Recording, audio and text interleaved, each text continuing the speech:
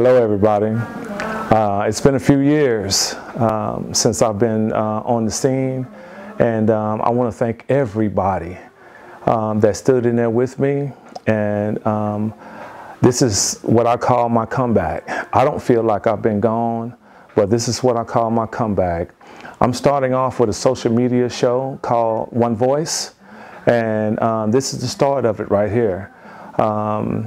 I've gotten together with one of the best photographers in the city of Waco named Aaron, and together we're going to put this platform up. One of the other things that I'm also excited about is my up-and-coming children's book that should be out probably December or January. It's about a butterfly, a caterpillar named Kubi.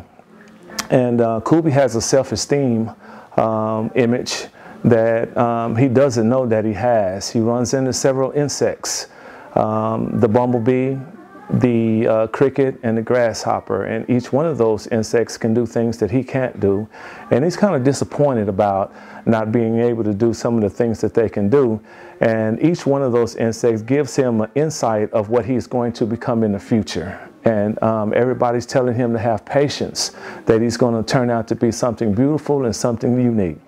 If you all have children that have self-esteem issues, you might want to get this children's book. I'm also the author of Raising Hope for Darius and A Shift in My World.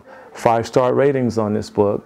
I've met with groups from Atlanta, Georgia, Chicago, New York, Dallas, Houston, and for the ladies, they love this book. As a matter of fact, everybody wants to know it, or they wish that they can bottle up this character and sell it on the shelves. So if you haven't gotten Raising Hope for Darius or A Shift in My World, man, please get this book. Right after Kubi's Greatest Adventure, I also have my first love story that's coming out called Will I Ever? And ladies, you might as well get prepared for this one. Thank you. I love you.